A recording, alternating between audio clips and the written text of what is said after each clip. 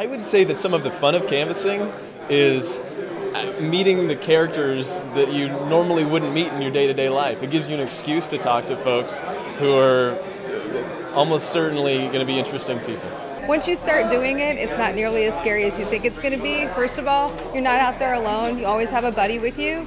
So you have somebody you can talk to about what's going on, or somebody who's just there with you. And it ends up being a nice experience. Every volunteer makes a difference. At the end of the day, a human talking to a human is more important than television spots and radio advertising. I mean, that's what turns people. If this is a tight election, there are 3 or 4 votes, 5 or 6 votes. Those 5 or 6 individuals could have been affected by one person on the phone or on the doorstep.